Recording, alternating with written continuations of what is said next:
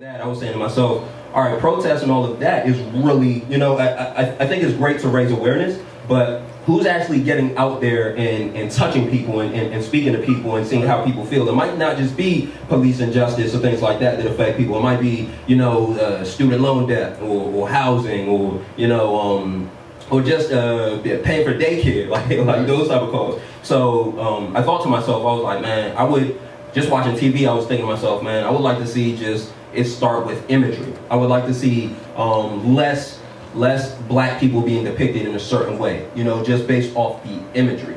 So, like that have you always had that line of thinking? Just wanted to see more positive? Right. So me personally, kind of a little backstory.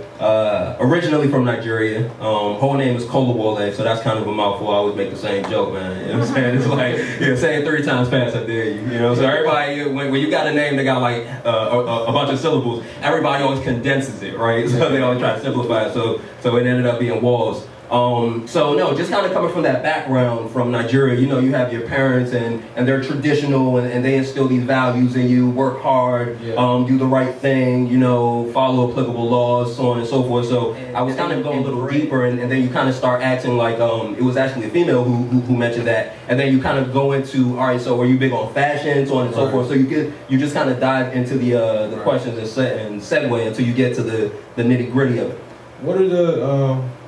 What are some of the most common responses that you get? Man, as far as like the area, one thing, it's a lot of people in the DC, Maryland, Virginia area who are creatives who gravitate towards this. Okay. Because I think there's something about the creative mind. What's a creative for those who don't know?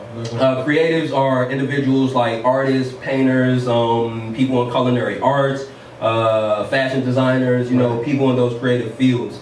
And they kind of gravitate towards it, and this is just me theorizing. I'm thinking to myself, maybe it's because like a creative mind is more so a liberal mind in a sense, So they kind of gravitate towards it. But to answer your question, the common response I get from artists, creative artists, is just a crab in the barrel hate type of mentality that permeates throughout the area. That's not my first time hearing this about it. If we're going to keep it real, I know a lot of rappers who talk about going to Atlanta because they say in Atlanta they show everybody puts everybody on. Exactly. Yeah, just like that. And that's what I get. Not even just from the rappers though. There's a really cool young lady by the name of Valencia. She's a fashion designer. She went to the Art Institute in Atlanta.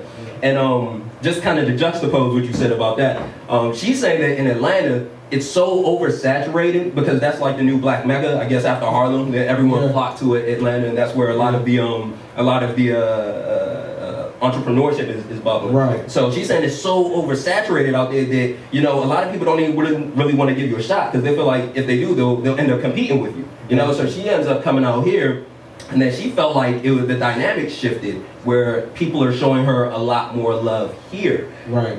So it's a strange thing like that. But I guess if you've been somewhere, if you live somewhere for so long, then you'll naturally see, I guess, the negatives maybe. So to your point about that, and I'm going to shift from rappers to the creatives as you call them. There's actually a renaissance.